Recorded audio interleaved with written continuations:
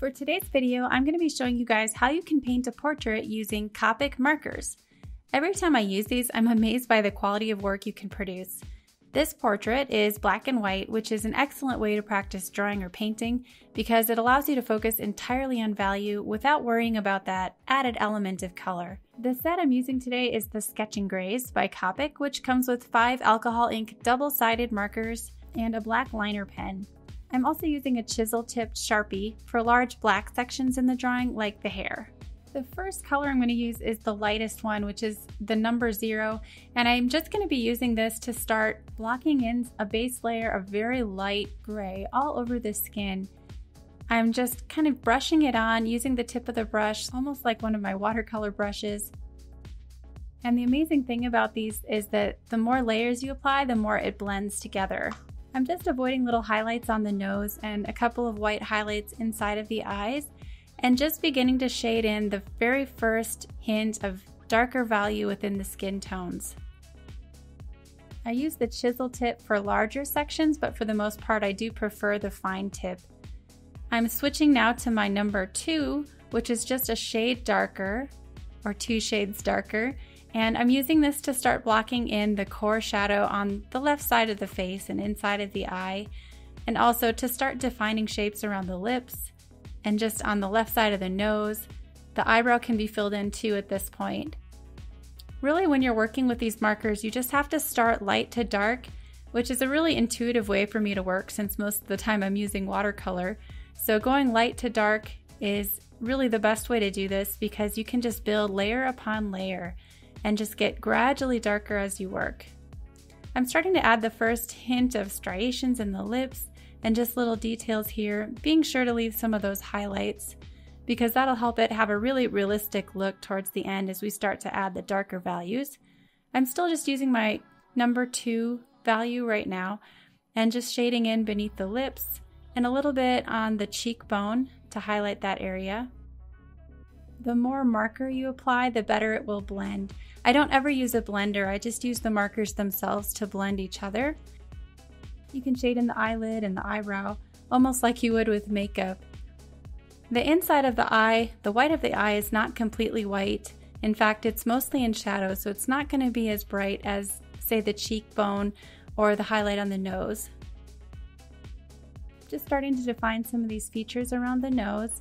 I use the tip of my brush for most of this, but sometimes I'll turn it on its side if I want to get a broader mark on my paper. The paper, by the way, is by Strathmore, and it's just a mixed media paper. It's very smooth and it works really, really well for markers.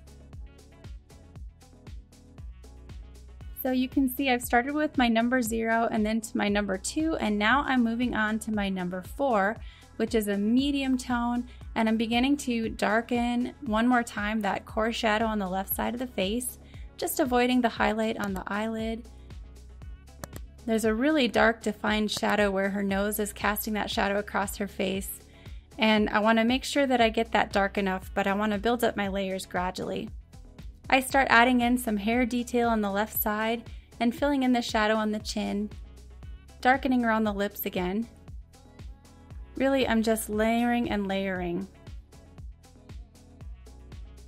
Sometimes it looks a little dark when you put it down, but just like watercolor, the alcohol ink markers do dry a little bit lighter.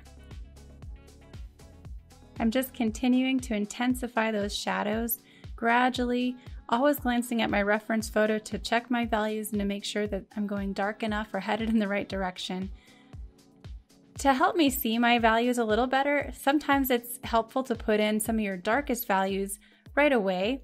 So I'm adding in the dark eyelashes and the crease in the eyelid and the dark shadow along the left side of the eye.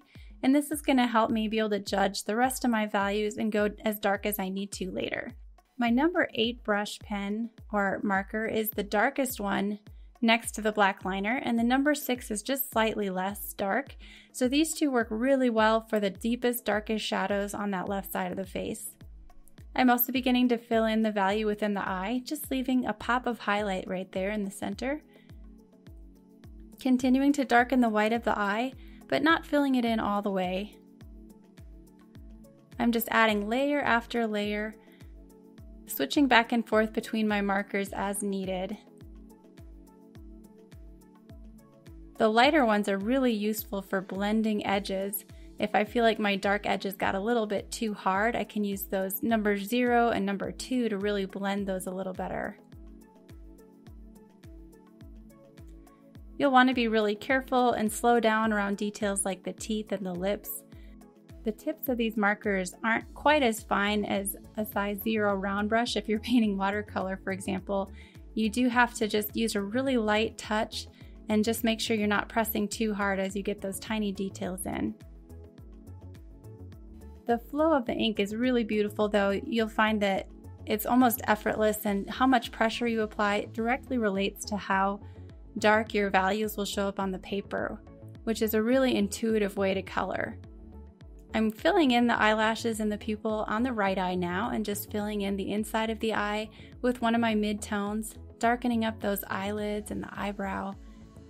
It's amazing when you add those eye details how it really starts to come to life. Darkening along the ear with my number 4, and then using my number 6 to fill in the shadow underneath the eye.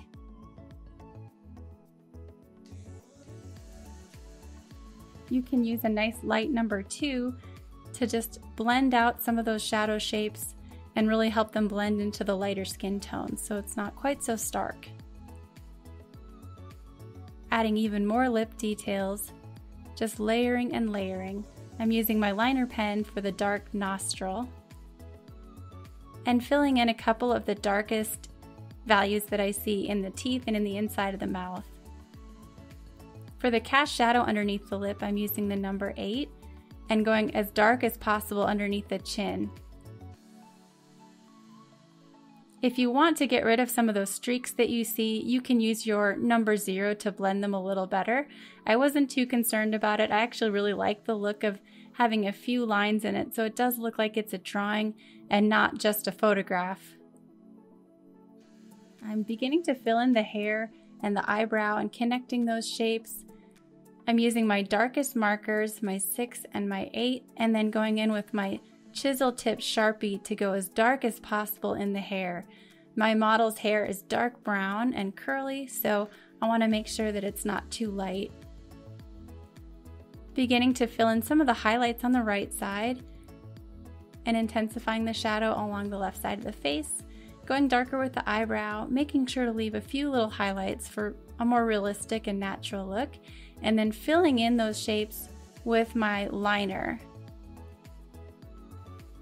The shadow along the nose is something that I feel like I'm always polishing and refining. Just beginning to add some stray hairs now for an even more natural and realistic look in the hair, and then filling in, blocking in some of the dark shapes on the right side of the hair.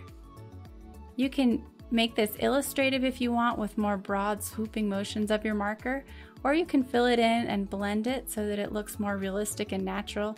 It's completely up to you and what you're going for with your style. In the darkest section, I just fill it in all the way and then go back in with my Sharpie to darken it and intensify it even more, leaving a few highlights within that dark space as well. In an effort to smooth out some of those lines on the forehead, I'm using my number 0 marker and again just blending a little bit more. And then I'm filling in the background so it's not so stark against her hair with my number 4. Softening some of those edges. And there's the finished portrait. I hope you guys enjoyed this video. If you're interested in learning more about painting portraits, check out these other videos and I'll see you in the next one.